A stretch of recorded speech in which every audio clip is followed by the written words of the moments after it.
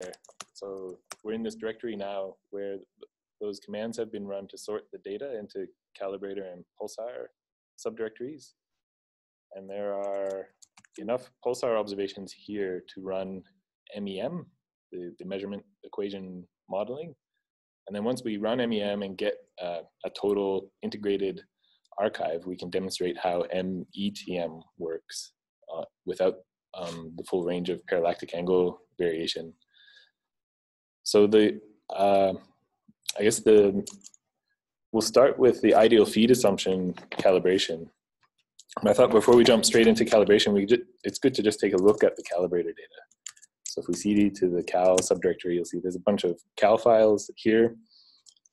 We can list the name and type. Sorry again. Can you lift the X there? Oh, no, okay, because it is a little bit cut off. Okay, perfect. Yeah. Thanks a lot. Sorry. Yeah, no problem. I don't know if I can make the font any bigger on this. No, but it's perfect. The font is perfect. It was just that sometimes it got cut from the bottom bar. It's kind of messing it up, isn't it? It's okay. It's okay. So I'm going to exit this window and start a new one. There we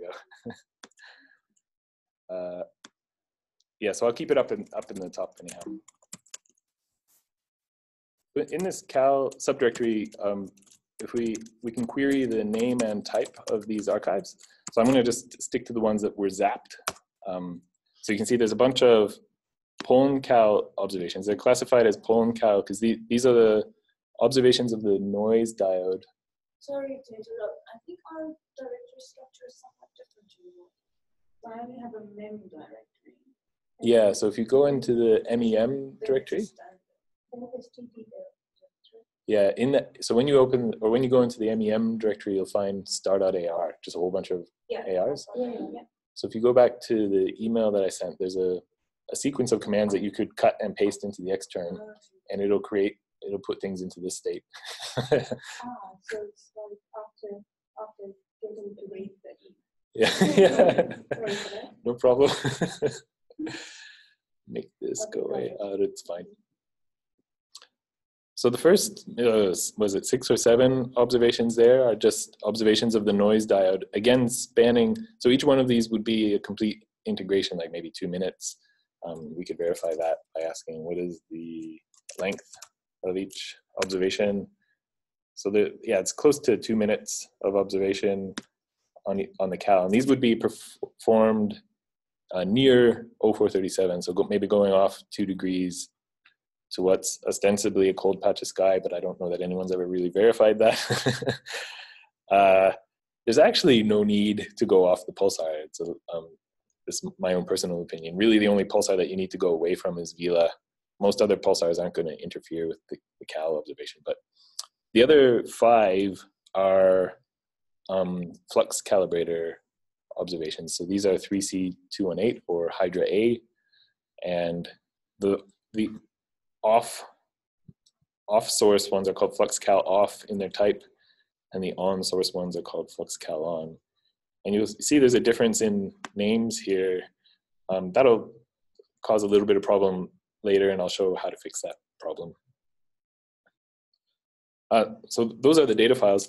We can plot them using PSR plot. So if I just want to look at the phase versus frequency plot, I'll do an integration in polarization. So this is just like if I'm not sure that the data contain Stokes I, Q, U, and B, they might contain the coherency products like XX, YY, and the real and imaginary parts of X cross Y. This little polarization integration just ensures that I'm looking at the total intensity when I plot this grayscale or image of the phase versus frequency intensity. So just plotting to the screen here, you can see what's pretty much a block. So the bottommost frequency channels and the uppermost frequency channels have been blanked out. Their weights have been set to 0 as part of that list of commands that I sent in the email. That was just the zap edge command, just says zap some fraction of the band at each edge. And this is just to avoid an area where the filters roll off and things get wonky. And by wonky, it's particularly wonky in these data. These are CPSR2 data, and CPSR2 had a 2-bit digitizer. And with 2-bit digitizers, you get minimum 12% scattered power. And so the bright, where the cal is bright in the center of the band, that power scatters out to the edges and kind of messes up the signal in the edges of the band. So we just throw it away. So that's why there's these dark bands in the upper and lower parts of the plot. And then pulse phase goes from 0 to 1. So this is a periodic square wave that's being driven. And where it looks like kind of red noise or reddish colored white noise is just the off pulse system temperature. And then the bright patch here is where the noise diode is on. So it is reasonable to zap the cal in the sense if we have, I mean, you need to clean it also in time, I guess. I mean, it's that is a let's say an allowed operation. Yeah, it'll become more apparent actually when we look at the pulsar data, why I zap the edges, and maybe we'll take a little detour and look at some of the pulsar observations. So if we do the same thing, plot this phase versus frequency plot for the pulsars, here you can see 0437. Now higher frequencies appear lower on the y-axis, so the higher frequencies arrive earlier than the lower frequencies. The DM for this pulsar is small, it's 2.46, and we're not looking at a huge band. I think this is around, from edge to edge is 64 megahertz. So there's not a lot of dispersive smearing. But if we, and again, here we're looking at the zapped data. If instead we look at the unzapped data, you won't see anything particularly crazy here. But when you integrate over many files, and maybe if instead of looking at all the channels at once in this two-dimensional plot, we could look at individual channels, we could loop through them. So I'm switching now from that phase versus frequency image to just plotting a single profile at a time in a one-dimensional way. But I'm going to loop over channels. So the way to do that with PSR plot is just to say -L to loop. Chan is the name of the variable that you want to loop over. And saying 0- just means start from the first one and go to the end. I don't have to specify the number of channels. So this actually isn't too bad either to look at. In some of these observations, you can see in the edge channels that the pulsed flux actually looks a bit negative, and that's just an artifact of the scattered power correction. So here I'm just hitting enter and looping. You can see the index increasing above the plot, the Chan equals 29. So we're just scanning. You can say each one of these is a row in that previous two-dimensional image. So you can see the pulse drifting in phase due to dispersion. Now we've jumped to the next file, channel 0. You can't really see it here. So maybe what I'll do, this is the thing that I wanted to demonstrate a bit. So if we do this instead here, so we'll have a look first. So these are the data that have not been corrected for scattered power. And what you'll see immediately is the pulse looks really fat, unphysically fat, and there's this big triangular base on it. So what we're seeing on these edge channels is power that's been scattered from the middle of the band where the pulsar is brighter just because the response of the receiver is stronger. And that scattered power is coming in at the delay of those other frequencies. So I'll show you maybe even better way of looking at this. This is kind of very much an aside to the polarization calibration, but it's an issue. It's hard to see in this plot too. Just the I forget the options, so I'll just list options. If you want to list the options for a plot, you can do it with the -C, and then just say, give me the options for plot given by the shortcut G. So there's a way to crop the data to some percentage of the maximum value. So we could then say, let's set the crop to something like 1% and just see if that allows us to see this scattered power effect.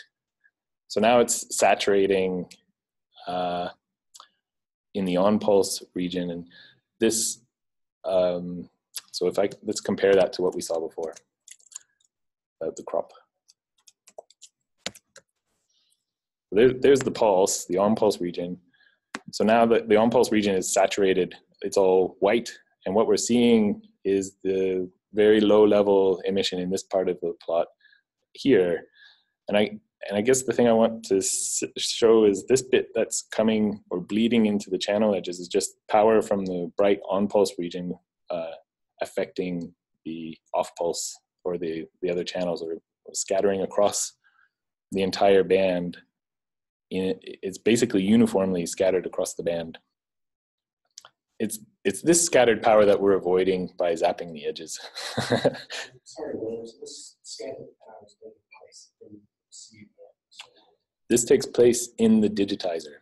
And maybe the best way to think of it is, with 2-bit quantization, you have 4 levels. It's very coarse. The quantization error is large, but the quantization error is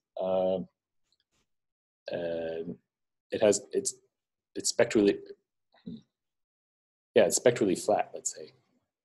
So when the pulse comes in at one part of the band, the quantization error kind of gets scattered uniformly across the band. So you end up creating, if you think of the pulsar sweeping across the band, it becomes imprinted on a shelf of quantization noise that has increased.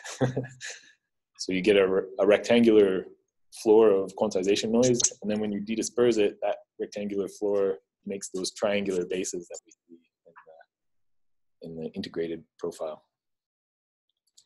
But this is a bit of an aside to the calibration, but just explaining why we zap the edges. Are there any other questions at this point about scattered power? Or so let's have a look at the cal. We've kind of looped through the channels.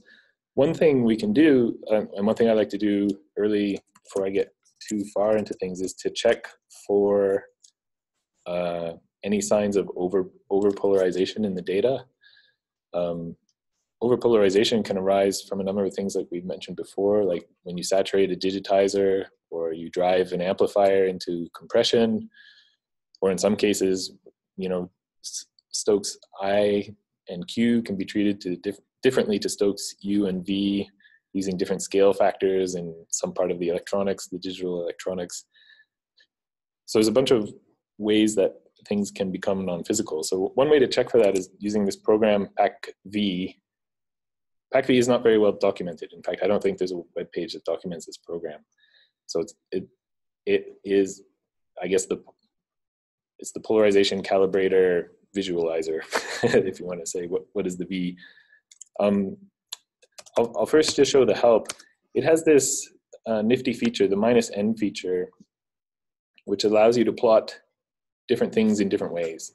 So you have to give it a 3-character string of which, what, and when.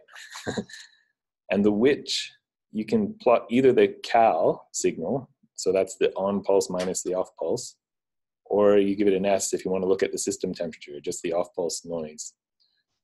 And then what you plot, you can either plot all 4 Stokes parameters, or you can plot just the total and polarized flux as 2 separate curves. And then U is for the uncalibrated raw data, and C, by calibrated here, we apply the calibrator to itself and just see how that looks. So the first thing I'll do is show the uncalibrated Stokes parameters. We're going to do an N, so we want to see the cal, the Stokes parameters, and uncalibrated. And we're in the cal directory, so just say start as a Z. So here you can see a plot, again, as a function of frequency. So this is a spectrum. And on the y-axis, we have plotted in white the total intensity, in red Stokes Q, in green Stokes U, and in blue Stokes V. And the first thing you see is that nice sinusoidal form in Stokes U and V. which we now recognize as differential phase and probably some linear differential phase gradient across the band. So that's one thing to note here. And we can cycle through all of the calibrator observations one by one and see that at least over the day, things didn't change much. You might have seen the the Stokes U and V curves shift a little bit to the right at that point. So over the day, things changed a little bit.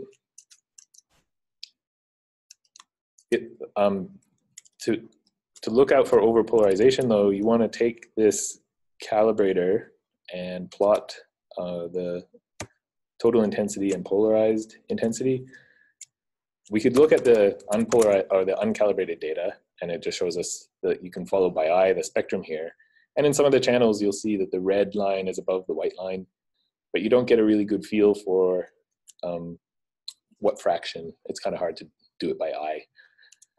If you self-calibrate, it basically normalizes everything so that the total intensity, it's like bandpass flattening, I guess. So the total intensity of the cal comes out as 1, and then you can see how the noise diode compares. So CPC is looking at the cal, plotting IMP, and first performing self-calibration.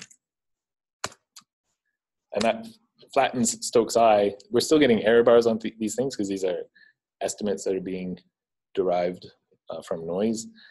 But really, because we've divided by the total intensity, it is identically 1. And you can see the polarized flux fluctuating here, going, looking like it's around 1, but then on the right-hand side of the spectrum, or at the highest frequencies, its average is maybe around 1 or 1.5% overpolarized.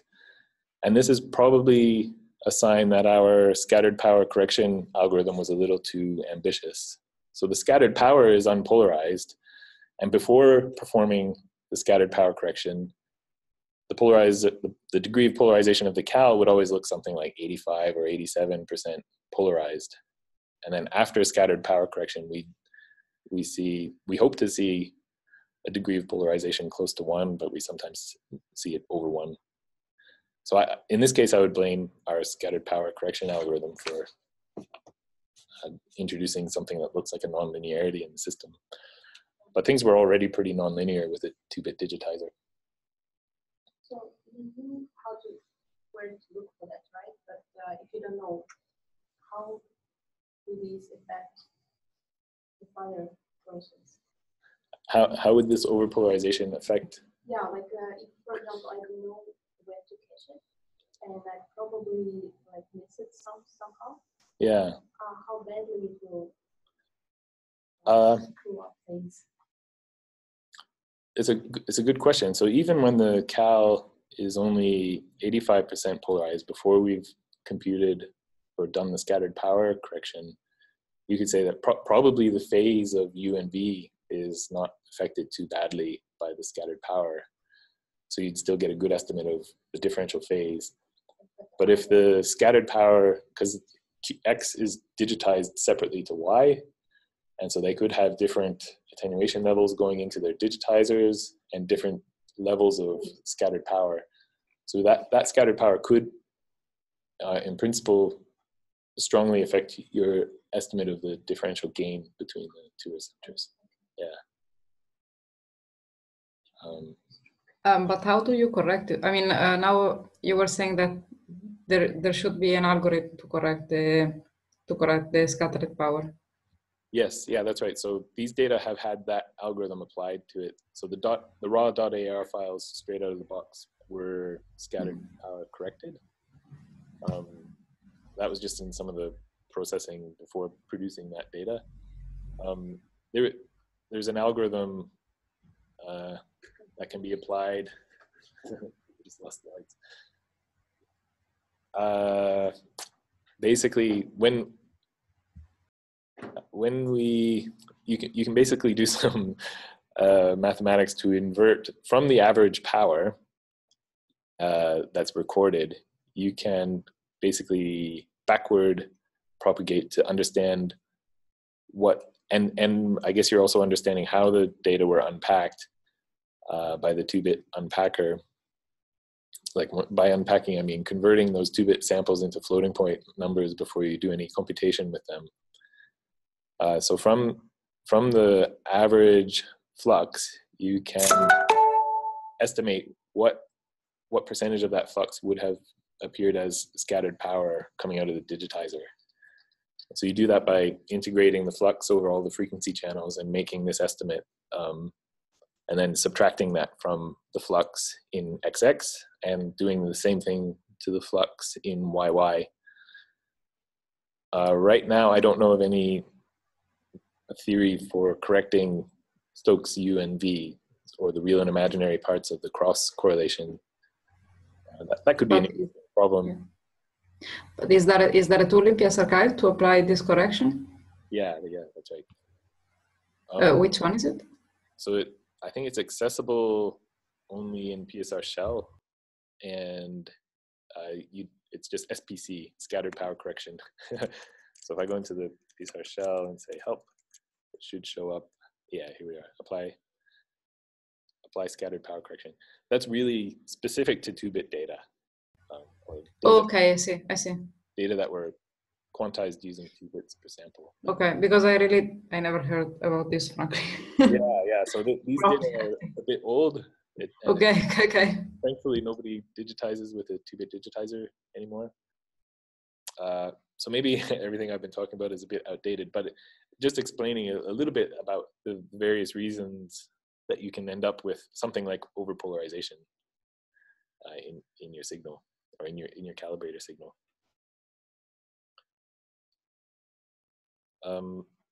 Right.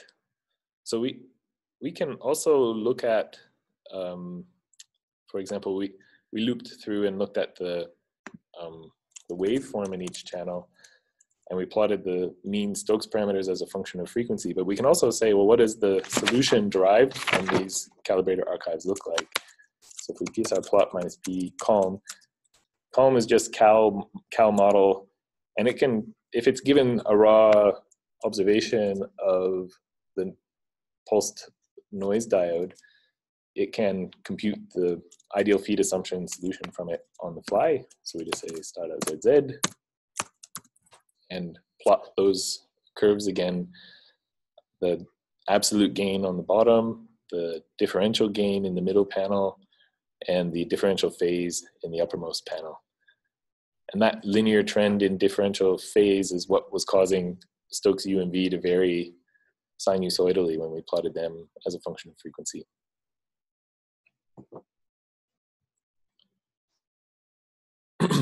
So the first step in calibration, when we want to apply the ideal feed assumption, is to create a database. It's not a SQL database or anything, it's just a flat text file called a database. So if we run pack minus W says write a database, minus U tells it to look for any files with the following extension. So I'm basically saying I'm in a directory full of .zz files, and I want to create a database that contains all of them. And when it's done, you can see here, it's just created this text file, and it's just a text file. So it's just a list of the observations that are in it. In this directory, you can see all the pollen cows. It's basically documenting everything here that's needed to create a match between a calibrator observation and its associated pulsar observation. So you want to know the right ascension and declination to know how close was it to the pulsar.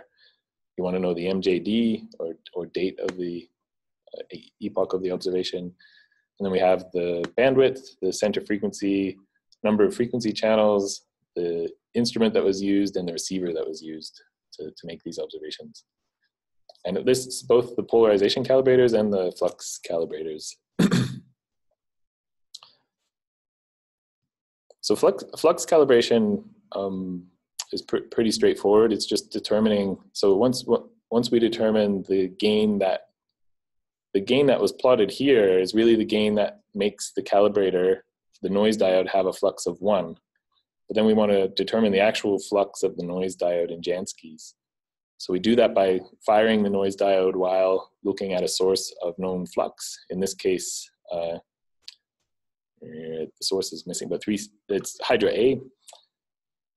So FluxCal, you just tell it, there's a program called FluxCal that generates flux calibration solutions, and you can just give it the database and say, go through here and make solutions wherever you can. So it'll go through there. This is going to fail. Oh, it didn't fail. Oh, yes, it does fail in the end here. This error unloading solution, it's saying, I don't know who this calibrator is. There's no calibrator in my list of known calibrators with that name. So the quick way around that is just to tell FluxCal to fix the source name. And the way it does that is based on the right ascension and declination. It goes, okay, that's actually this calibrator. Just does a little proximity check. So you tell it to fix, and then it's happy. You can see it produced this file at the end here. But does it understand in the sense, like now with FluxCal the aim is to convert the fluxes of the calibrators in physical units, no? The noise diodes.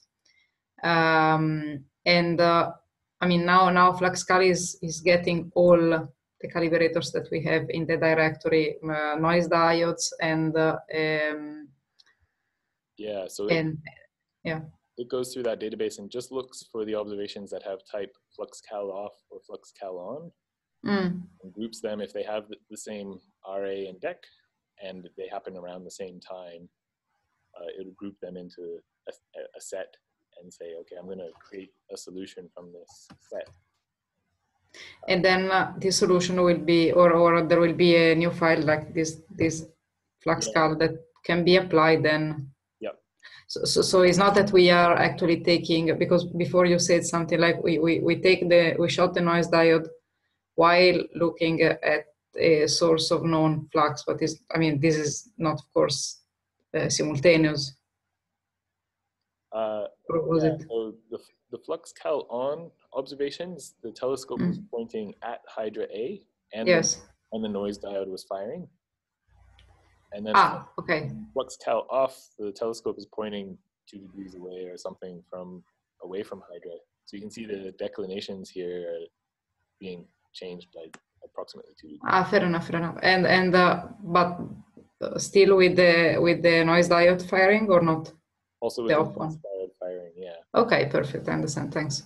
And so the noise diode is assumed to have constant flux while pointing on and off.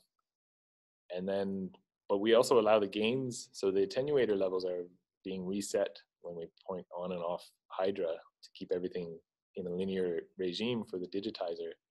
But even with those gain fluctuations, it's possible to normalize everything out. And what you end up measuring is the system temperature and the absolute flux of the noise diode in Janskys. So that's what these 2 plots are showing here. In the bottom panel is the absolute flux in Jansky. So the noise diode is about 1 Jansky, and white and red lines here are the 2 polarizations. So we do this calibration procedure separately for XX and YY. And then in the upper plot, you can see the system temperature in Janskys going from something like 19. So this is the system equivalent flux density going from around 19 Janskys down to, say, closer to 15 Janskys. So the noise diode is less than 10% of the total flux going into the system. The equations for how this computation is done are actually in the tutorial. If I scroll back up, it just shows you a couple of examples where, so on the right, or sorry, on the left, you see a FluxCal on observation where the noise diode looks really weak and noisy. And on the right, you see a FluxCal off observation where the noise diode stands out a little more clearly. Both of those are integrations of the same length. It's just Hydra kind of swamps the noise diode on the left. And then, so the green line and red lines in these curves, I don't know if you can see them clearly. The green line is the on cal and the red line is the off cal, or the on noise diode and off noise diode.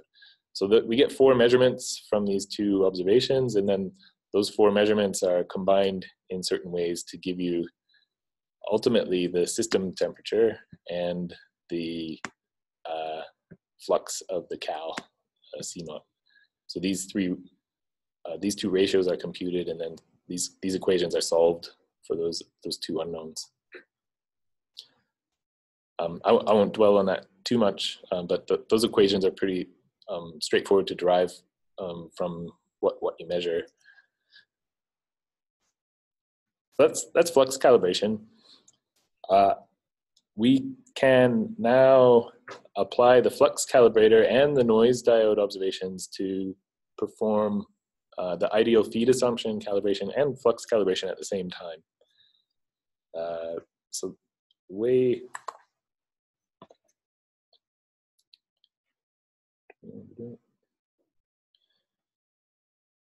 I guess we already looked at one of these ideal feed assumption solutions. So we'll just go to the pulsar data now. Is there maybe a way to separate your commands and the plots coming out a little bit, so that when the plots, that they don't always override? Yeah. If I put the commands down low and the plots up high, is that?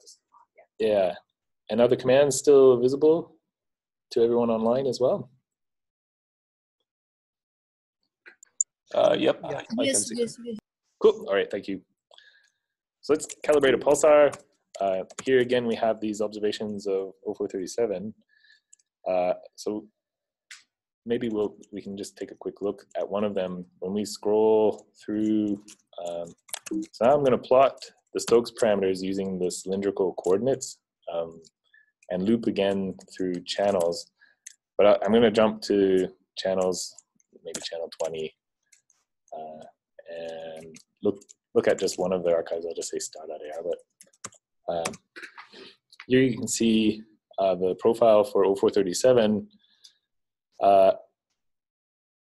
The red line is the linearly polarized flux, the blue line is the circularly polarized flux, and the upper curve gives you the position angle.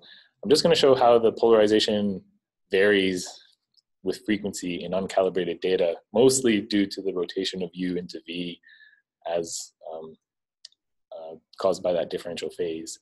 So if you keep your eye on mostly on the V curve, that blue line, you'll see it changes quite a bit. It flattens out. That negative dip is gone, and then it's something positive comes back. Maybe I should shift by, I'll rotate. I think on the Mac I have to do it here. 0.5. So I'll rotate by half a turn so it's more central. So we start out with negative Stokes V going into positive Stokes V.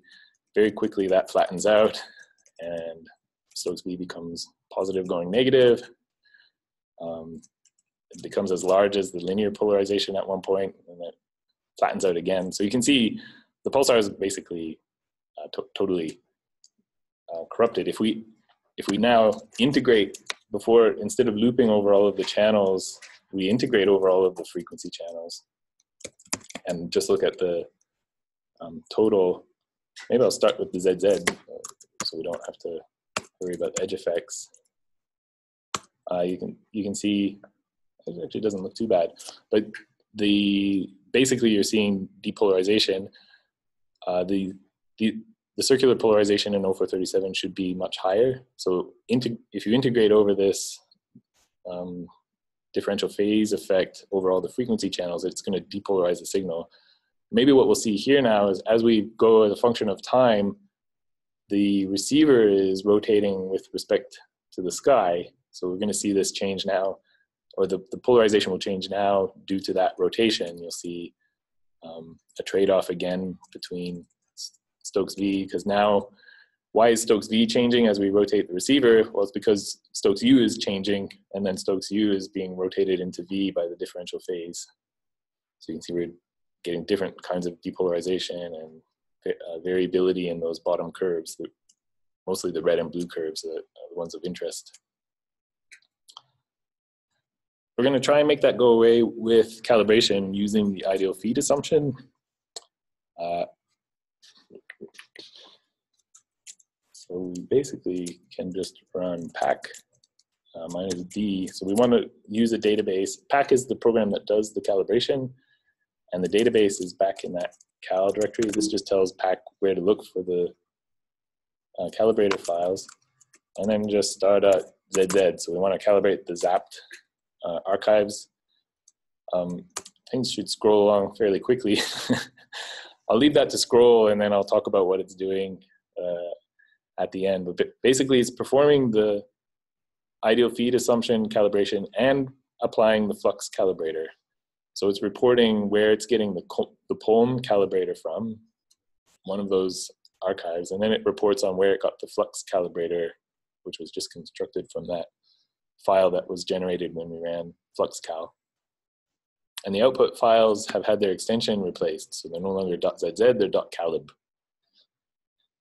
And here, so concerning the, so in this case, all the noise diodes are chosen as the closest in time to the reference observation. So if we get an observation, then the closest cal is chosen.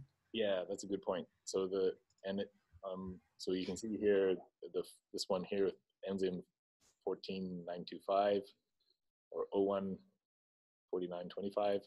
We scroll up a bit and we should see a different up here, a different calibrator being chosen at different times. That's right. So there were maybe 7 or 8 of those calibrator observations, and they would be done pretty much at hourly intervals over this long track. Mm. Yeah. And concerning the flux cal, so I mean, of course, I don't know how long were the observations of Hydra. I don't remember if you said it. But in general, I was wondering what is a safe time distance. Like, for example, if I have a flux cal that is got like the week before, and I do observations a week after, can I still use that flux cal? Yeah, that's a good question. We do when we apply these flux calibrators to, say, Parkes observations. I guess it boils down to how stable is the flux of your noise diode, and that's something that could be tested. And I've never done it, but so that one plot where we showed the absolute flux of the noise diode in Jansky's, you could go over your history of flux cal observations and just see how much does that vary with time. And I've never done that. All right, because then I mean that would be the yeah, okay, I understand. Yeah, okay. that would kind of define your cadence for these. Okay, perfect. Thanks a lot. Yeah, no problem. So one thing we can do now is say, well, did this first order calibration make the variability go away? So I'm just going to do the same thing that we looked at before with the uncalibrated data, and now again integrating over frequency. So the differential phase should be fixed, and the differential gain should be fixed. And I think everyone will agree that things look a lot better. There's much less depolarization of Stokes V in this first plot. But again, as we evolve in time, we'll see that things still do change. You can see now the linear polarization being converted into circular. Yeah. Yeah, mostly in that first component we saw it, and I think later we'll see it, rising up again. So this is not intrinsic to the source. This is just a consequence of applying the ideal feed assumption, which doesn't apply well to this multi-beam receiver. Yeah. So that's kind of an indicator that, well, there must be either a bug in the software that's doing the calibration, or maybe that ideal feed assumption isn't valid, and there is actually cross-coupling in the receiver. Yeah. So what we'll do is we'll just make an integrated total. I'm going to PSR add minus. So minus capital T tells it to T-scrunch as it goes. So I'm not creating a file here with lots of sub-integrations. I just want to create an integrated total.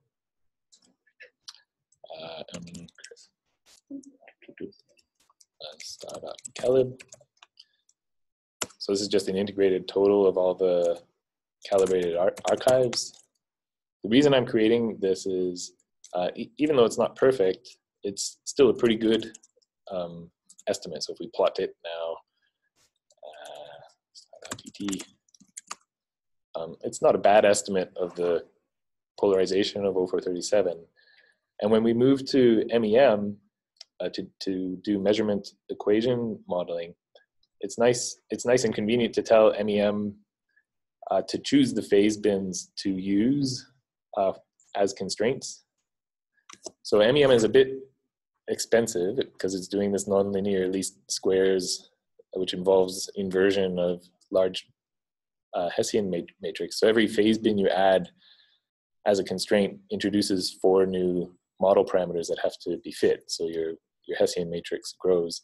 So typically I just run PCM. I think the default is just to choose 16 phase bins as constraints. And you want to choose the best ones. And the best ones are where the polarized flux is greatest. And you also want to throw into the mix a good range in the variation of the Stokes vector.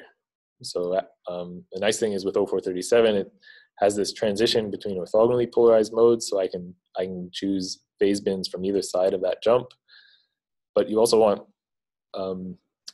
polarization states that, so orthogonally polarized modes are anti-parallel Stokes vectors. You also want a Stokes vector that's perpendicular to that axis. PCM, if you tell it to choose phase bins, it'll try and do that intelligently by choosing bright ones and getting some orthogonal ones that are, like, say, the brightest orthogonal phase bin. Right, so that's why we're creating this integrated total. Maybe if I squish this box a bit, you can also continue to see the plots even while I'm typing. Willem, sorry, I might have lost one sentence. So why? So, PCM always operates a choice in the bins, yeah. When you're doing MEM or equation modeling, it has to choose, or something has to choose what phase bins to use as constraints, and you can do that by hand, or you can just tell it, here's a nice version of the profile where things aren't completely depolarized, and you can tell it to choose phase bins from that. But it cannot use all the phase bins because it would be too computationally expensive? Yeah, it gets really, okay. Yeah. Like, I could demonstrate that maybe. If we went from 16 to 64 phase bins, it would really grind to a halt. At least it used to. Computers are getting better all the time. I'm Thanks. Stuck in my thinking back in 2004 or something. Right. So if there aren't any questions about the ideal feed assumption, I'm going to jump into modeling using MEM. So I'll go back. MEM. I'm going to show first a bad fit, and then discuss a little bit why it's so bad.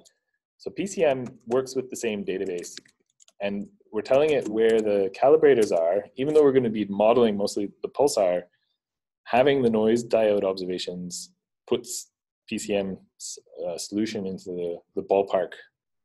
So it makes the first guess much better. And there are local minima in this chi-squared space where it can get stuck if it doesn't start with a good first guess.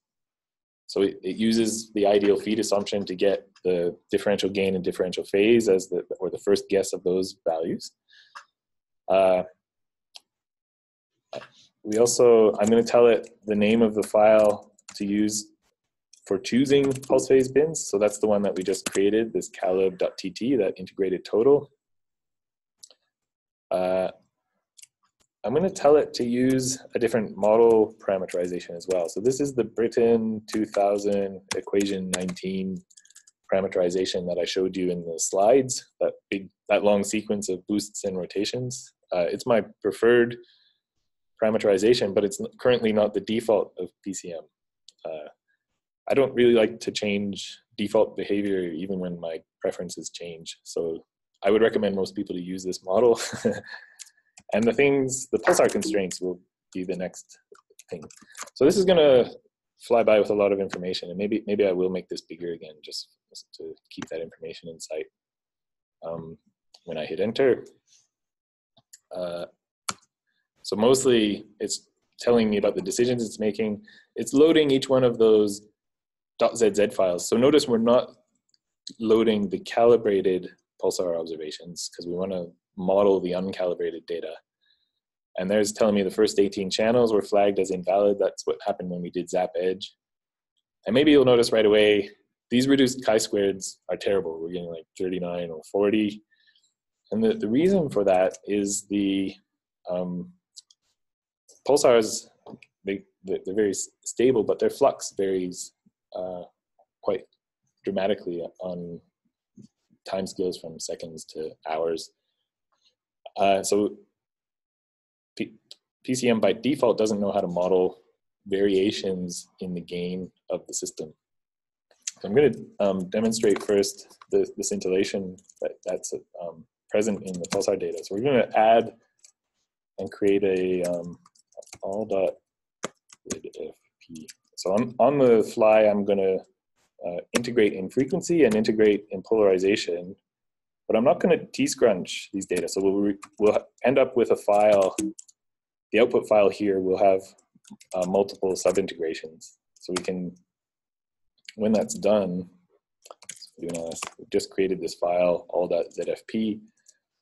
What we'll do now is plot this in a phase versus time plot, which is py. You could also say p time. Y is just the shortcut for this plot. And we'll just have a look at, I better rotate again.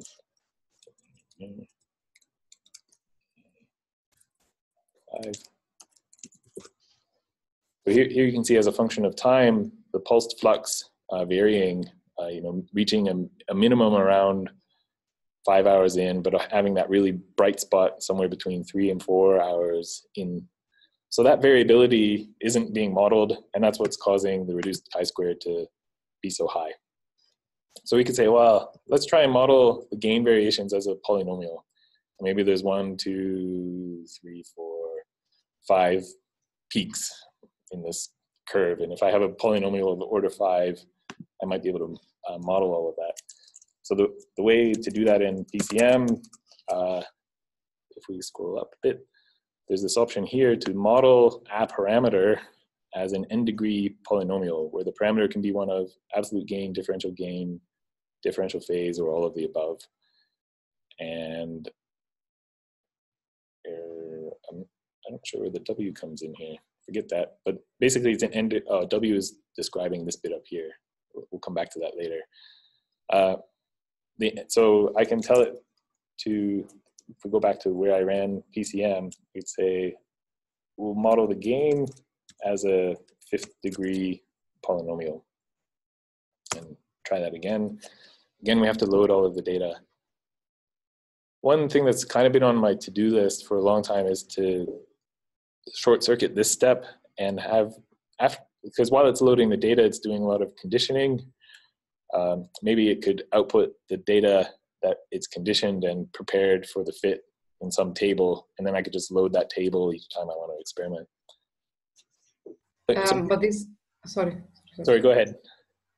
I was saying, I mean, this step of modeling the gain with polynomials, for example. By the way, I think that the reduced chi-square is still not super good. Should be done every time that we have a scintillating pulsar? No. So what I was going to show here is you could try doing it, but it doesn't really help that much. And that might be just because the kinks and wiggles are too many. And so I tried, like, well, what if I go to 10th order polynomial? And again, we have to wait for the data. But what we'll see here is the fitting procedure just kind of explodes. So for some reason, having too many polynomial parameters produces these singular matrices that aren't invertible. I'm not sure why. I haven't investigated why, but there's a better solution.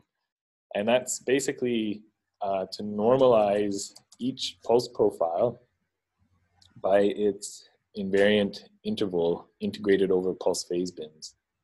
So if you remember, Matthew Britton identified that. I said he identified it, but actually it had been identified previously by people like Dan Steinbring. Let's say Matthew Britton was the first to suggest using it for pulsar timing. this invariant interval should be invariant to boosts and rotations and scaled only by the gain of the system. And by system, that could be the gain of the interstellar medium, the scintillation. So if we compute this invariant interval and integrate it over all phase bins, it becomes a good estimator of the varying gain applied to the pulsar. So basically, if you just add the command line option -s, it says take each observation, compute this integrated invariant interval and in the on-pulse region, and use that as a normalization factor. And what that does, especially, I'll just run that. I'm going to Control C for a second and just see, did it produce this file that I think. So here it's produced two files. It shows, you can plot chosen.ps, which unfortunately shows the bins that were chosen are shown with dashed vertical lines, but they're all clustered around the peak, which unfortunately is plotted at the edges of the plot here. So you can just see what were the 16 phase bins selected. The next one here is the on pulse. So it just shows you using the color cyan, I guess. It's putting cyan dots on all the pulse phase bins that were identified as on pulse. And it's that region here is the region that's from which it's computing the total invariant interval and using that as a normalization factor to take out the gain variations in the pulsar. I'll go back to running PCM now, loading all the data.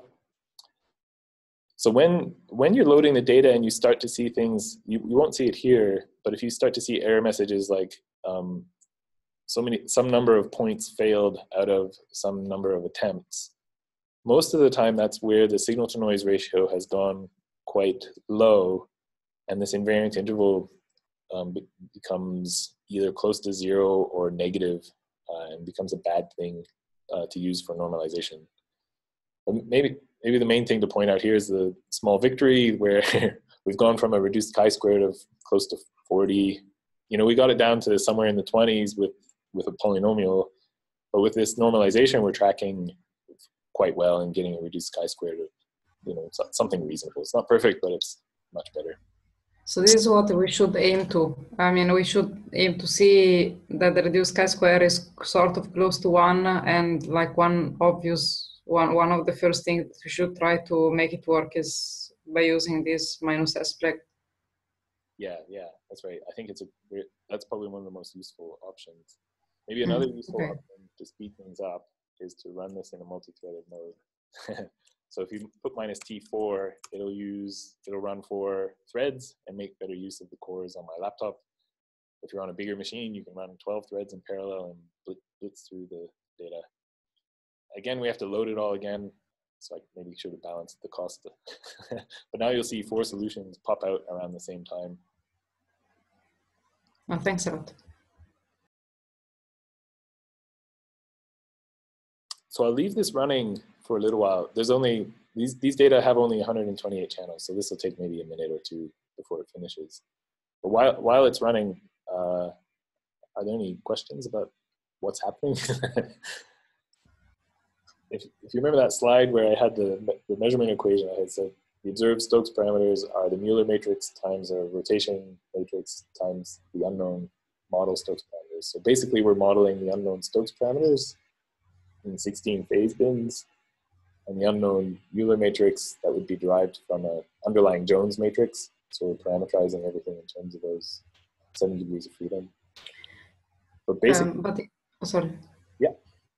I was saying, but it's not choosing. I mean, now because I remember the thing of the phase bins. So now it is actually running basically on all the bins that it has. Only the 16 chosen phase bins are currently being included in this field. And so once it's done all the modeling, it just goes back and applies the model to the data, and then it even calibrates the cows using this model. But the final result that comes out here is this well, first there's a PCM.fits, which is the solution, and the total integrated archive that comes out of the calibration procedure. So we can plot now this using the same command, everything in this PCM.fits file. Make this a little more vertical. So here you'll see now 6 degrees of freedom being modeled. So starting from the bottom, we have the absolute gain. One up is the differential gain and the differential phase. The Britton parameterization, instead of modeling directly the ellipticity and orientation of each receptor, its free model parameters are the sums of the ellipticities, which appear in the upper plot, and the differences in the ellipticities, which are plotted in the bottom plot. Oh, sorry, the differences in the ellipticities and orientations. So I think the white line is the difference in orientation and the red line is the difference in ellipticity. And then the upper plot is the sum. Now the reason we're showing only the sum of the ellipticity in the upper plot is because we had to assume the orientation of receptor 0 was equal to 0. So there's no sense in plotting all zeros in that uppermost plot. And that assumption had to be made because otherwise that rotation about the line of sight is unconstrained. And if you remember, there was the other unconstrained parameter, which was the boost along Stokes V, which is given by the difference in the ellipticities. And the reason we were able to constrain that is because we included these flux calibrator observations amongst the constraints.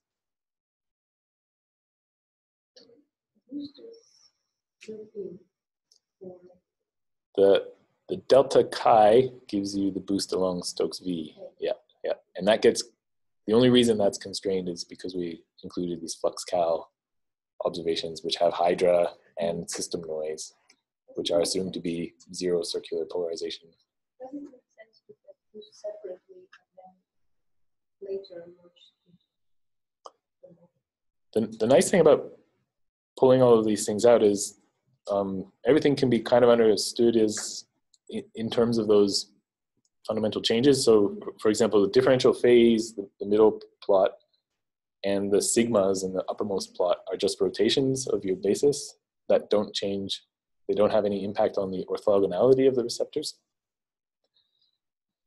And the differences, like the differential gain in the second from the bottom and the delta, theta, and delta chi are the boosts that distort your total intensity. So I think that's the power in this parameterization. You can think, is this just changing my basis or is this actually distorting my total intensity profile?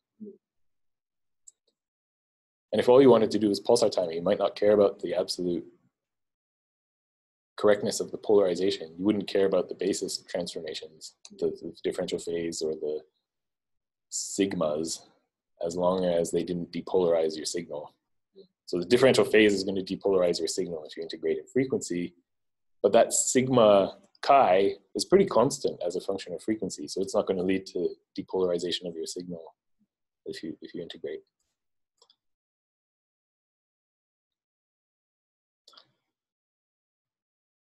So that's one run. There are other things put out in the PCM. So these are just the model parameters that describe the Jones matrix. It can also determine the Stokes parameters of the cow. So one of the things we can also plot are those Stokes parameters. And basically what we see here is, so C1, C2, C3 are like Stokes Q, U, and V of the cow. And here we see that it's close to 100% cow, but it actually goes a little bit above. It goes to 101% in this part of the band. And that's just responding to the bit of overpolarization that we saw in the raw data. Hang on a second. Oh, okay. I was almost going to be confused by the top plot. Why is there? So the top plot is just the magnitude of that polarization vector. So you can see the overpolarization, but actually it doesn't change much from U because V and Q are so small to it. Small compared. That's right. Yeah, everything is on a scale where Stokes I is 1 or 100%.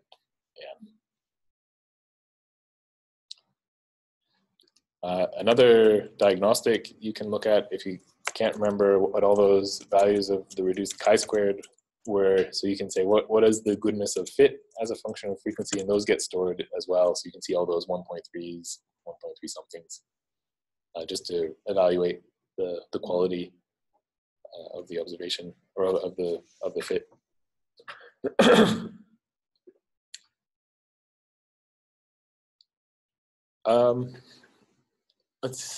Yeah.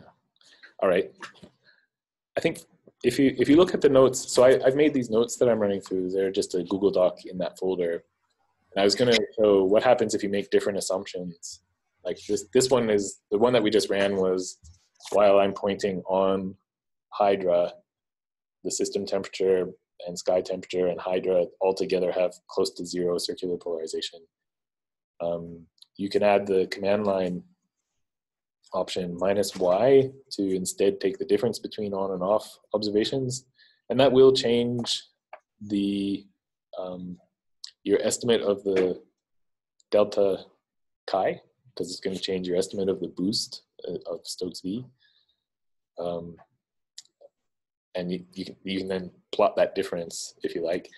You can also constrain that boost along the Stokes V axis by assuming that your noise diode has 0 circular polarization. And all three of those will result in fairly similar answers. And at least the first and last two are, it's impossible to distinguish them by the goodness of fit. But they would all end up with different estimates of that boost along the Stokes V axis. I'm going to ask you to take my word for it for now, and instead I'll show you how to run METM, the measurement. Sorry, just a question. So I mean, so now, like with MEM, now you end up with this PCM.fit. So Yeah. All right, and I mean, so this is the calibration solution. So again, like we can simply add the PCM.fit to PAC and calibrate other. Yeah, that's a really important point, actually. And I don't have any other pulsar data prepared to show that right now, and I don't think I would have any on my laptop, unfortunately. But yeah, so this PCM.fits file, you can add it to the database, but when you run pack-w, you can tell it to look out for these files as well. And then when you run pack, so it's pack minus uppercase S, I think, yeah, to use the complete reception model. So when you say pack minus S, uppercase S, it'll look in the database file for these PCM.fits style solutions. And it'll use that model of the Jones matrix to calibrate your pulsar. Is PCM.fits dependent on the hour angle? No. So it would be the Mueller matrix that sits behind the parallactic angle rotation. Okay. So basically, so the PCM.fits now is a solution for that bandwidth, but valid for every kind of elevation, every kind of hour angle, every kind of position in the sky. Yes, and okay. only for a dish that you can point at the source and keep it on axis. So it doesn't model any off axis. Like if for LOFAR, for example, there would need to be a position dependent Jones matrix. Yeah. Okay, perfect. Thanks. I can actually, there's probably enough time here to show, so we could run NEM again with the -y option just to show what happens. So I'll just run PCM. If I add this -y option and let that run in the background, and then I'll also get set up in another window to show you METM.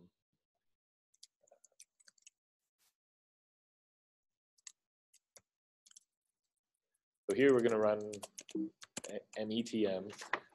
I'm just going to use the total.ar that we've just produced using MEM as the standard and treat that like a polarized reference source. And then I'm going to template match a single 5-minute integration of 0437 to that standard to just demonstrate how we don't need to have variation in parallactic angle,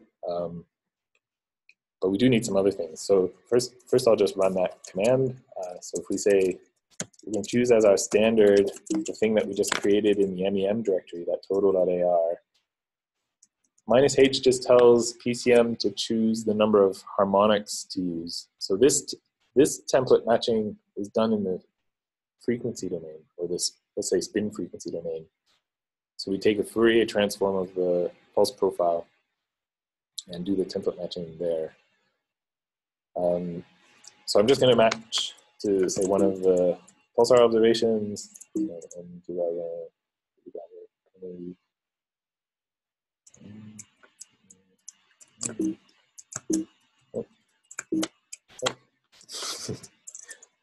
I just choose a random one.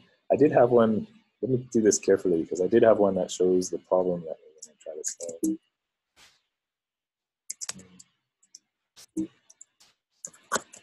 Okay.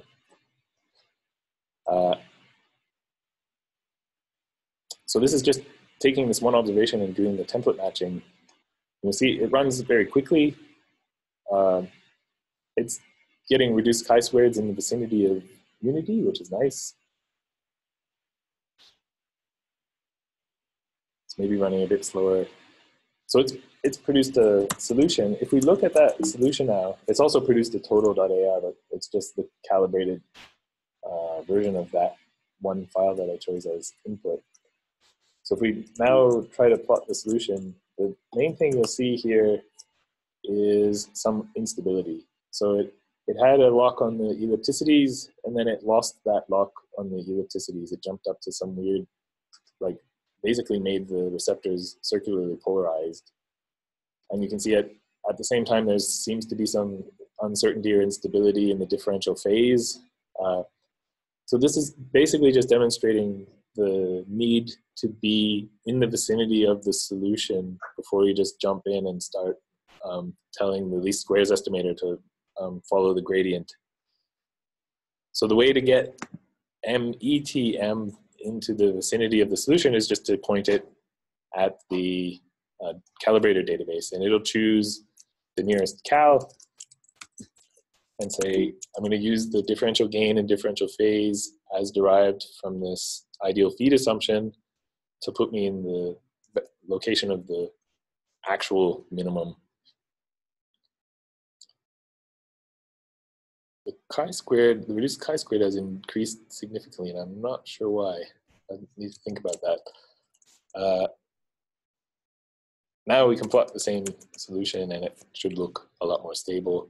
Here, it's using the default model of the Jones matrix, which instead of being parameterized in terms of the sums and differences of the ellipticities, it's just the ellipticities themselves. So here you can see the white and red curves plotting the ellipticities of the receptors, and in the upper panel, the white and red curves plotting their orientations.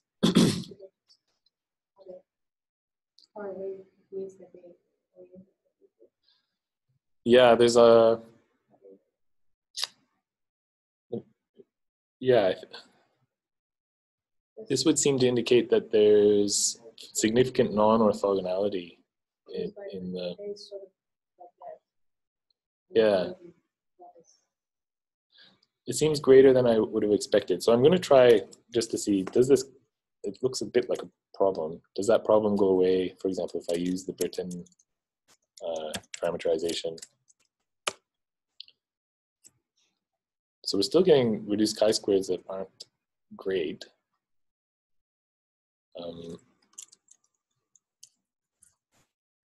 And we're still seeing some non-orthogonality. So here the red line is the differences in theta. Oh, sorry, the white, let me be sure about this. I think the white line down here must be the difference in theta, the delta theta, and the sum is up here. These aren't the curves that I was expecting doing an METM fit, to be honest. That's the machinery, that's how you would do it. I'm gonna think a little bit more about, maybe if we add more data.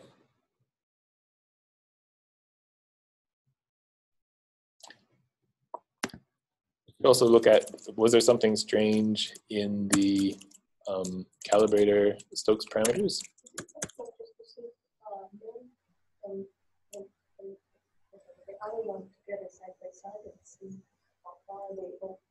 Yeah, we can do that. Is the reference, the standard reference, the one that is, I mean, supposedly is the template scrunched in time? Yeah, it does get scrunched in time, but not. Okay. So it does allow the profile to vary with frequency. And the state of the archives should be coherence Stokes, or is not important? Yeah, that won't matter. I think PCM will convert the state automatically as needed. Yeah. All right, perfect. Thanks. But those would be good things to check, given this strange result. So I'll plot them side by side so we can compare. We have the one here derived using METM, and the one that we derived using MEM, plotted using the same command.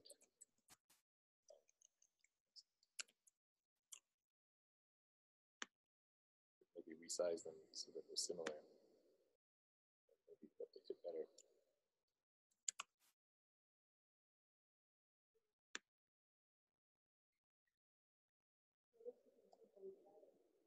Yeah.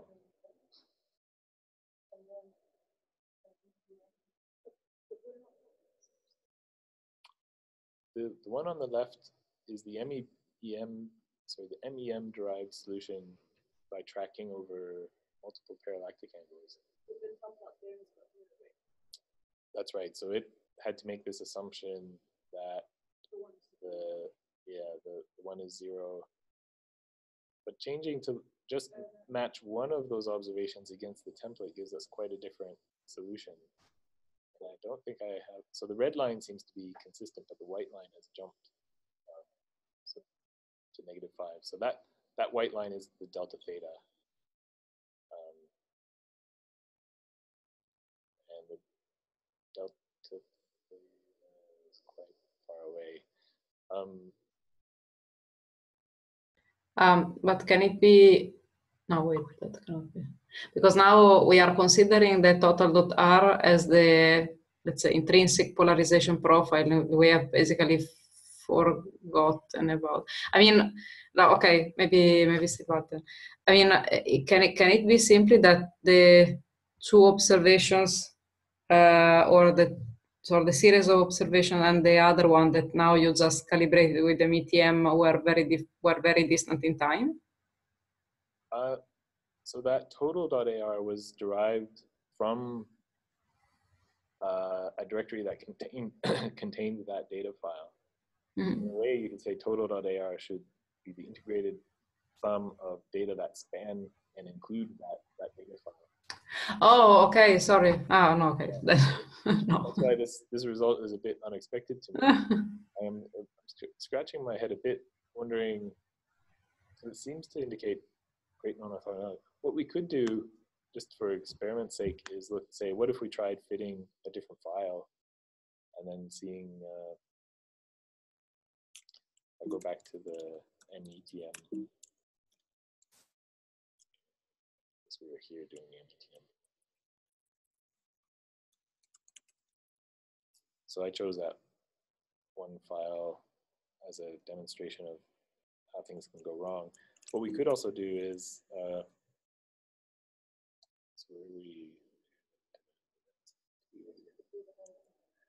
Yeah.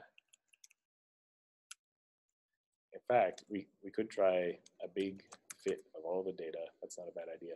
Maybe I'll do 1 hour because I think it can take quite a long time. So we're gonna do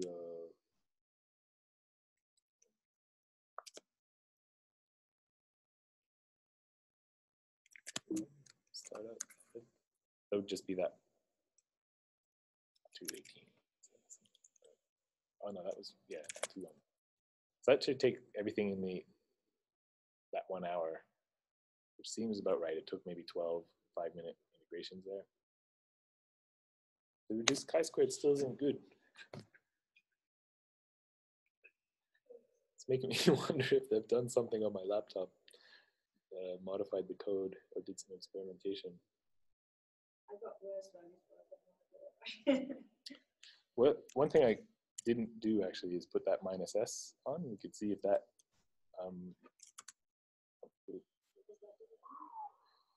that still has some of my debugging comments. So I have been fishing around in this code that computes, normalizes by the total invariant, which it's calling the total determinant here. I'm going to redirect that to dev null for now. And we'll look at it when it's done.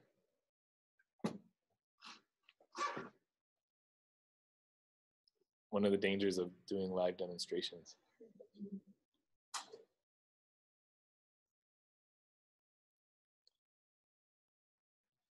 I could also get rid of that buggy message.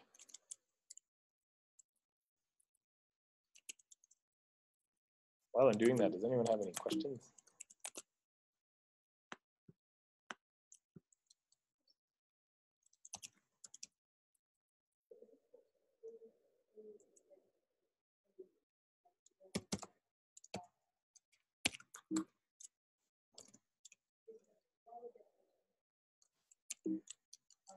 Yeah, that's unexpected.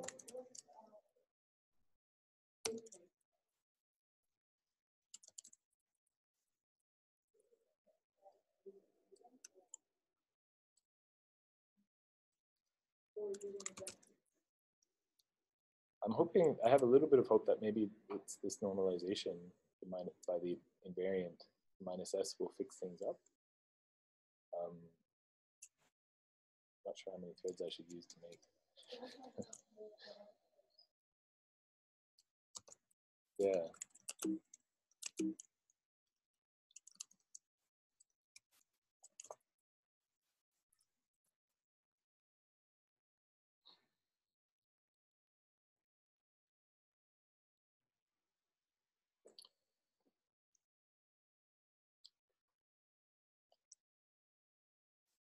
So my thinking is that by getting rid of this error message, things will run more quickly.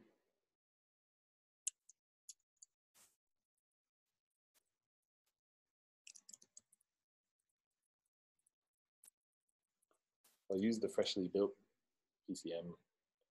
Okay, so that's getting rid of all the, it does take quite a bit longer to load the data in this mode. I've run with -s on one single observation. Yeah. All right, so with the -s, I'm getting much better reduced chi-squareds again. Yeah, but you still had the non-orthogonality. Yeah, huh. But it was for that one single. Did you say you're getting a difference at the top? In the top one, the sigmas. Yeah. Which parameterization is that? Just okay. Oh, but that's looking a lot better. That what was the very top panel? The top panel is the sums. So now you've got the red line close to 0, and the white line is the sum of the elasticities, which is good. Okay, so fingers crossed this problem will go away with the -s.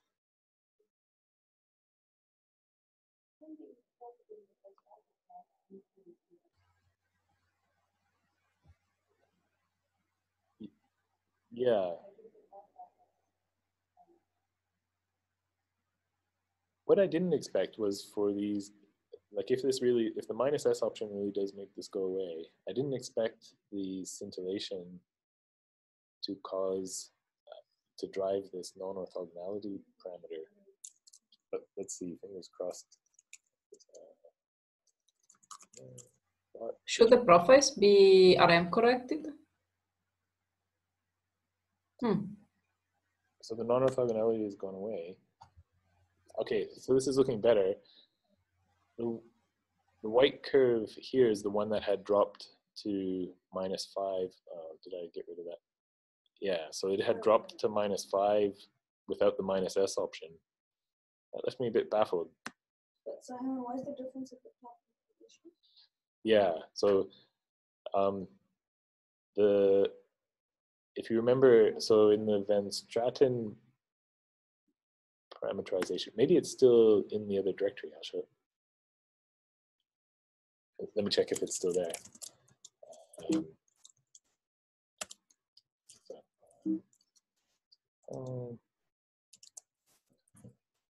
So it did start out. So that some of the ellipticities, the receptors have equal ellipticities. And here one is set to 0.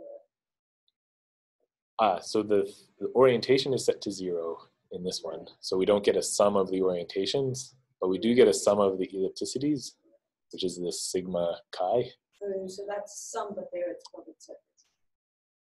Yeah, but it's the same sum plotted here with a mean value of 10. Okay. Yeah. Okay. Yeah, because the receptor ellipticities are around 5. Right. I think I've now lost. Yeah, I did. the other plot that showed the main concern was that this white line here, which looks squiggly but with a mean near 0, had dropped to -5 and was showing non-orthogonality, and all of that again was just the normalization by minus S that fixed it. So my bad for the bit of a red herring there. Willem, is it necessary to have the archives RM corrected? Like, for example, the template. Yeah, good question. And the short answer is we haven't been doing it here. And I think because we're at a fairly high frequency, like 1400 megahertz, and well, I guess just that alone lets us get away without worrying about it. But it is actually visible, and it comes up in this red line here. So the main reason this red line might not be 0, it might be due to the differential Faraday rotation between what's integrated in the standard and what's in the window of observations that were chosen to make this file. This is about an hour that went into this solution that's plotted now. And over that hour, the RM might have been a bit different, and that'll show up as a rotation about the line of sight by something like minus 2.5 degrees, it looks like. Another point that I'm a bit puzzled about, I mean, especially for METM, that is, yeah, I mean, with the METM, you're basically washing away any kind of variability that there might be in your data, intrinsic variability. Like if you are searching for example, for polarization, for variations of the percentage of linear polarization or circular polarization, and you have a data set of, I don't know, 1 year, and you have one observation every month. Yeah. Then in that case, if you perform a METM,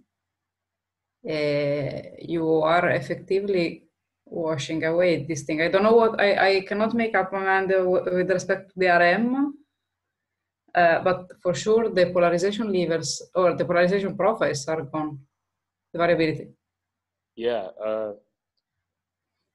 So I guess if there was pulsar intrinsic polarization variability, you'd expect it to have some phase dependence. It wouldn't happen globally over all phases using the same Jones matrix. So you'd say you'd need a pulse phase dependent Jones matrix to describe that variability.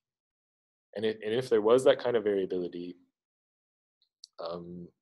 it wouldn't be modeled well by PCM, which is applying a single Jones matrix to all of the phase bins.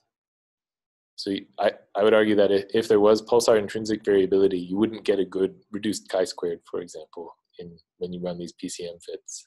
So the one that we just ran now, in the template matching, you can see again, we got reduced chi-squareds of the order 1.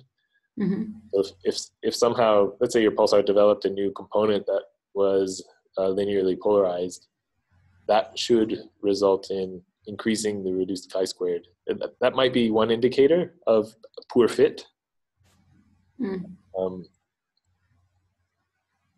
I guess, but you're right. Pulse shape variations that are intrinsic to the pulsar, if they're small enough to just increase the reduced chi-squared by like 0.1 or something, so you don't really notice maybe straight away or even care straight away, but that shape change, even though there's a small reduction or a small increase in the reduced chi-squared, is able to bias one of your model parameters in a certain direction, then yeah, you'd have to say that this calibration technique, based on using a pulsar as a polarized reference source, will fail. Or at least not perform as well as you hoped. That's one of the reasons why, so in the 2013 paper where I developed this technique, I derived all these solutions using 0437, but then applied them to 1022 plus 1001. So 1022 is one of these pulsars that's notorious for having shape variability, and there's debate on whether it's instrumental or happening in the interstellar medium or intrinsic to the pulsar. And what that paper shows is that taking these Jones matrices or models of the instrumental response derived from 0437 and applying them to another pulsar improves the timing precision of that pulsar quite significantly.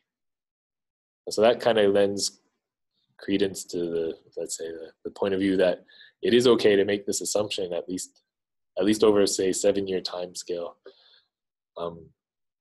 But yeah, it's something I wouldn't take it as for granted for the rest of the IPTA's life, for example, that the MSPs that we're observing can be used as polarized reference sources. In fact, there's evidence that you can't already. I mean, some of the sources that are observed in the PPTA, for example, have shown variations in their average pulse profiles.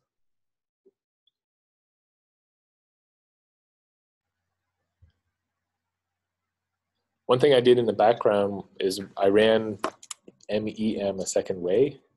So I'll just show, I'll make a directory to compare them.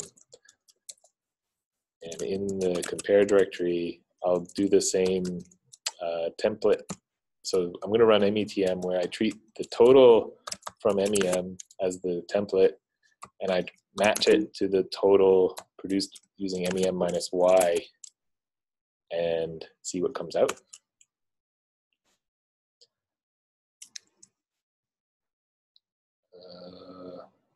Those are incredibly low reduced chi-squareds, but I guess we're matching data that were derived from the exact same data set. So these two data sets are highly correlated, or those two totals are highly correlated. But what we're interested in picturing here is what's the difference, or what is the Jones matrix that maps one to the other?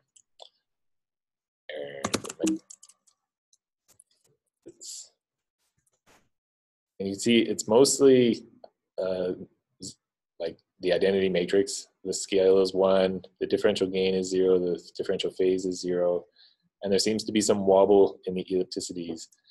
Now, if I choose a better parameterization, say let's model this. minus y says, instead of just pointing at the flux calibrator and calling that my zero polarization state, I'm going to subtract off source from on source and use the difference as my unpolarized state. And if I use the Britton parameterization, so this points back to that. Yeah, that's right. And do this a little more quickly on 4 threads. And then plot the result. You can see more clearly here we have delta theta in white, which is 0, but the delta chi's, which give us the boost along Stokes V, have changed. So those two different assumptions do produce different values of this boost parameter. But you can see in these data, it's small. And this is the reason why I got away with it. Whereas it wasn't possible to get away with this assumption at GBT. That's just a small demo of, I guess how the assumptions that you make will change the Jones matrix that comes out in the end. Look, that's pretty much everything I was going to show as part of the practicum. There's not a lot of time to talk about dishes. Do you guys? Well, does everyone who's online have time, say, for another 10 or 15 minutes to look at and think about tide arrays? Yes. All the night. Right. Okay. No, it's false, but yes. Let me get this out of the way.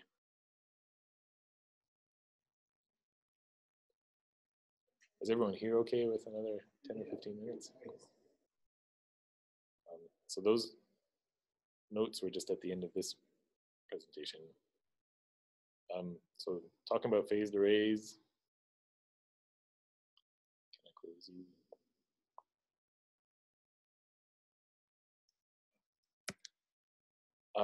So the response of a phased array is a sum of electric fields that have been observed at different dishes. So the way that we're representing that here, the subscript I is just the ith dish. And again, these slides are limiting to thinking just along the bore side of a dish that can be steered. And we'll talk in a little bit about how to change that when you have a dipole array and you can't steer it to point your antenna along a bore site direction to your source. So we have the ith Jones matrix appearing as an uppercase J, and the electric field that is impinging on the ith antenna with an E subscript I. That's the astronomical source and how it's being received at the ith antenna. And then there's noise. That'll be just like the thermal noise or whatever from the ith antenna. So in a phased array, we're applying some complex gain to the signal from the ith antenna. So that's this phi sub I. Unfortunately, I'm also using the symbol I to represent the square root of -1 here. I maybe should have used a J for one or the other. So that phi with a straight stroke through it is you could say the complex phase applied in the beamformer. And the output is E prime, the sum of all these electric fields. For a point source where you have like 100% spatial coherence, the signal that arrives at the ith dish, we're looking at the second row now, is just the signal from the source multiplied by some geometric delay. So I'm using a curly phi or var phi here to represent the geometric delay.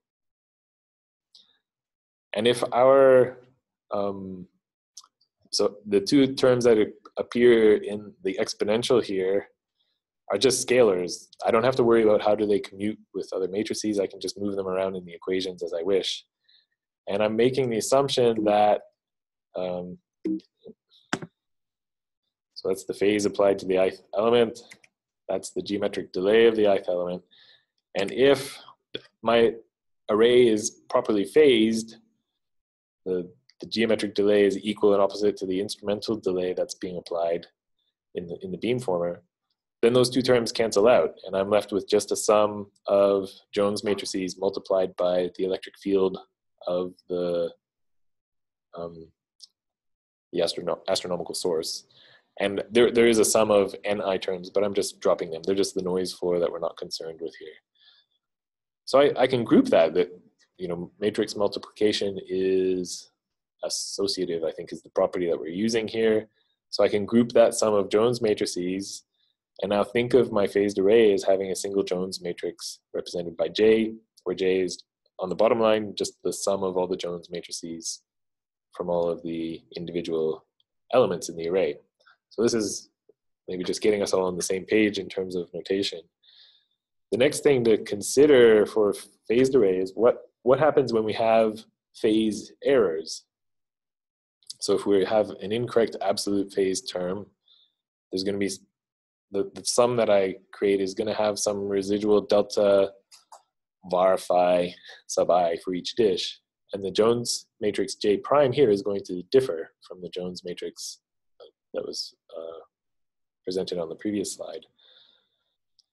So that's one type of problem. And maybe there's an error in how the geometric delay is computed, or an error in the position of the element and how it's computed or how it's recorded.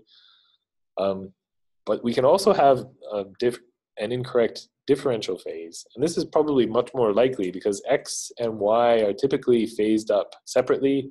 We point at what's ostensibly an unpolarized source and treat it as an unpolarized point source. But if there is some degree of polarization and there's some cross correlation between X and Y signals, or if there's structure that's polarized and you bias the phase in X one way and the phase in Y the other way, you can get this differential phase term. And this is also going to change the resulting Jones matrix. So those two errors will create an error in the polarimetry. And what I'm interested in understanding, and I haven't put any thought beyond this little presentation here, is how much more sensitive is the polarization of or let's say the polarimetric response of your instrument to these phase errors than something like the sensitivity of your. So in principle, if there are errors in phasing up the array will lose coherence and you won't get the signal to noise ratio that you expect. So you'd see less flux from your source than you'd expect from a perfectly phased array. So like how much coherence loss is acceptable if all you care about is the total intensity, versus how much coherence loss is acceptable if you're trying to do accurate polarization? Or let's say, what is the RMS in delta var phi and delta phi that can be accepted in both of those cases? And I don't know if anybody's done any theoretical work on that front, if there's a paper that discusses this, or a technical memo from another observatory. But that might be an interesting problem to think about. Now, I don't know if I have any more slides. That was it for slides. So that's just, let's say, a starting point. Now, when you consider this sum for fixed dipoles, where you're electronically steering your beam to point at or phase up to a point on the sky, that Jones matrix Ji there must become a function of azimuth and zenith, owing to things like beam squint and beam squash, and your different dipoles are going to be projected onto the sky differently at different angles. So maybe the first order effect is a differential gain term that arises as a function of azimuth and zenith. And I'm describing this mostly in the reference frame of the antennas, because you'd expect that at least maybe in the long, or maybe on some time scale, that response should be stable. And then the challenge there is, how do you determine this response? You need to have an array of sources that appear at different azimuth and zenith angles So the nice thing is, at least for if you have the time to track sources, you can track a lot of sources from rise to set. So if you have a source at one declination, you can probe a certain part of your azimuth and zenith parameter space, but you'll want a variety of sources at different declinations to pass through an overhead over the zenith angle or overhead of your telescope, both in the north and both in the south, with respect to your telescope, in order to fully characterize this Jones matrix that varies as a function of azimuth and zenith. So then the question is, well, how many sources are required? In one source tracking over multiple hour angles will give you a good track, but how many of those tracks do you need to fully characterize the beam? And I guess that'll just depend on over what angular scale does your beam vary. And most of the curves that I've seen coming from very small beams on single dishes where they've done this mapping, the patterns look fairly smooth. There's not a lot of high frequency structure. But that's something you would have to, I think, determine experimentally. And probably you'd get a good idea about the variation in angular structure just from the track on a single source, because you'd be probing at least one slice through this beam pattern on the sky. And maybe from that source, you can identify what are the smallest angular scales that need to be probed by an array of sources passing overhead.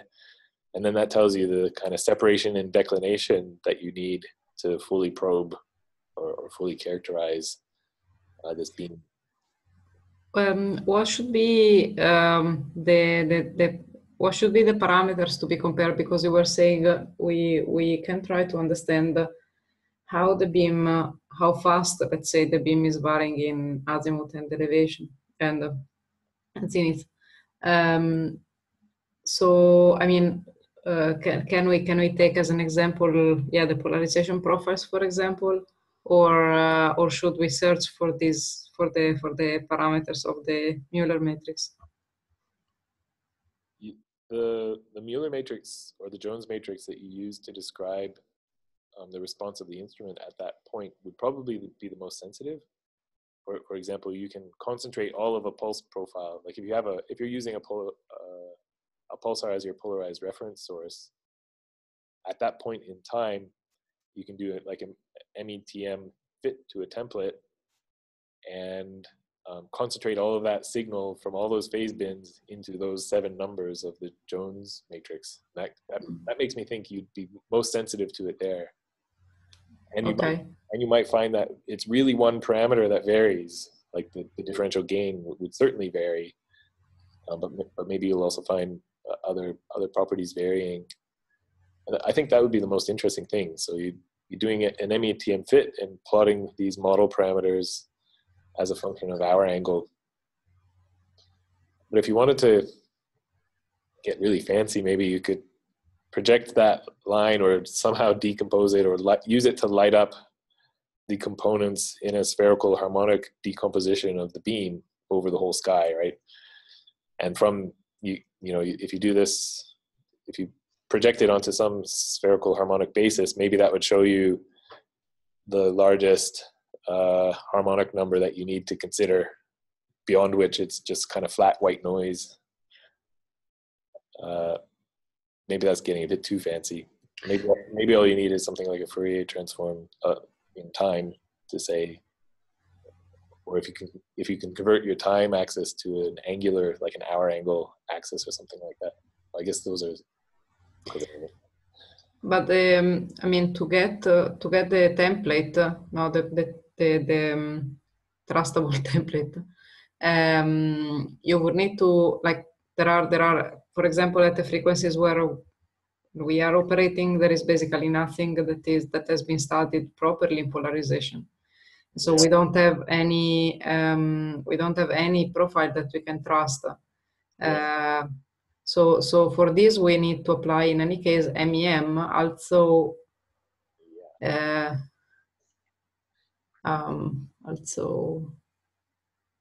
that's interesting, because now instead of your nice little simple rotation between your Mueller matrix and your source, your unknown Mueller matrix and your unknown source, you'd beef that up with other things like the projection effects, so the differential gain of the receptors, and maybe you'd have to accept other things varying in a way that isn't well modeled, but you just say, let's assume it's going to vary smoothly, so we'll allow a differential ellipticity or another rotation to appear in this equation where we don't know its functional form, but we'll allow it to vary as a polynomial over this observation, and yeah, try to improve the fit that way. Yeah, it's not impossible. So PCM at the moment allows gain, differential gain, and differential phase to vary as polynomial functions of time. And we can take that same functionality and apply it to other elements of the Jones matrix to achieve that. But I mean, if we correct, if we have a correction for like the projections effect and so on, I mean, in theory, a classic MEM would be still possible. I mean, the one that you perform, for example. That's right. If we could predict the transformation, that should map